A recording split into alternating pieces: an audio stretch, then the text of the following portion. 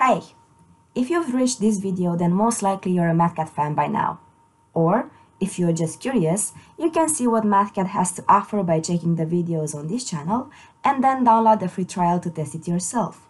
What we're going to see here are some tips and tricks that can make your work faster. You'll see how you can expand your workspace, use the notifications you receive in the software to put your calculations on the right path, achieve an advanced level of design, and protect your IP all at the same time. So there's a lot that we can do, and we'll go through some examples in different areas to see how to improve the flow and reduce time and effort. We'll begin by creating shortcuts for pieces of software that we intend to use more often. As an example, we'll add the Image button from the Math tab to the Quick Access toolbar by right-clicking on it and selecting this option. Then right-click again and select Show Quick Access Toolbar below the ribbon. It means that from now on, it will be listed on this white area on the top of the worksheet. Now you can start using it. Click on it, browse for your image, insert it, and reduce if the case to fit your worksheet.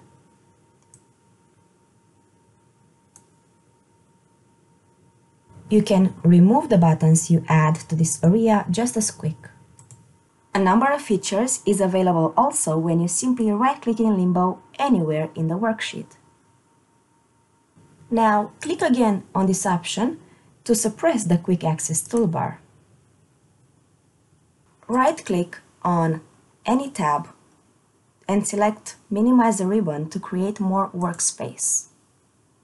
Switch to the draft view to see outside the printing limit, add more stuff without the need to scroll down.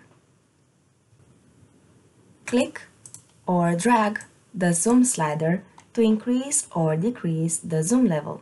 Double-click to reset to default. Check out and apply the keyboard shortcuts to get more writing speed.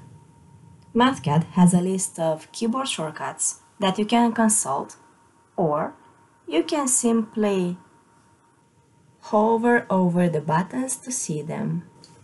Now let's dive into more distinct aspects by covering different features. Be careful with naming your data. In the example, when we evaluate C, labeled by Mathcad as a predefined constant, we see the result for the speed of light. If we define it as a variable, then of course its label will be set accordingly. And if we choose to redefine it later, then the redefinition warning tells us that this expression redefines a previously defined variable. Same in the case of other math structures. Let us enable redefinition warnings again to see it. Disable regions to write math without it being taken into consideration in further calculations if you don't want them to. For matrices, use the quick buttons to insert or delete rows and columns. Select multiple regions, right-click, and click on Separate Regions to skip the step on having to move an individual region. Variables can be defined globally once per worksheet, and you cannot override a global definition using a local definition. Mathcad will inform you about it through error messages. At the same time, you'll be able to see where the global definition took place. If you're trying to define something globally one more time, then you'll be warned about it again. Put the cursor somewhere, right-click, and press Remove Space to fit the data with no blank spaces. Use both math formatting and text formatting to choose your font and make your worksheet colorful. Make your large formulas entirely visible within the page view by using the equation break operator. Repeat as many times as needed. Protect your intellectual property by inserting the information into collapsible areas that can be password protected. Collapse by right-click.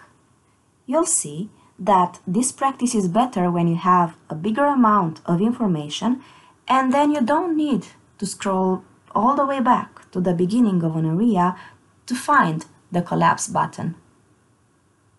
Press F1 to search in Mathcad's help for the topics you're after. You'll be driven to an online version of the help page that will be updated if the case. This in the situation where you did not opt for the checkbox on local help in the installation process. Use the chart component for customized plots. Some of the differences between the 2D plots created in it and the ones on the Plus tab are listed here. The app provides an interface from where you can make all the necessary adjustments.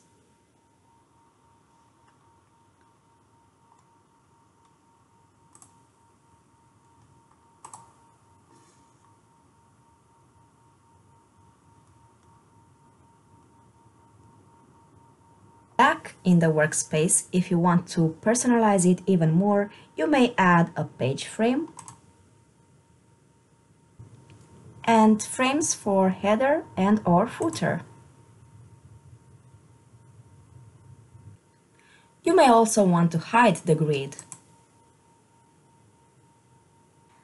When saving as PDF, it'll lighten up the aspect of the file. I hope that these tips were helpful, and I thank you for your time and attention.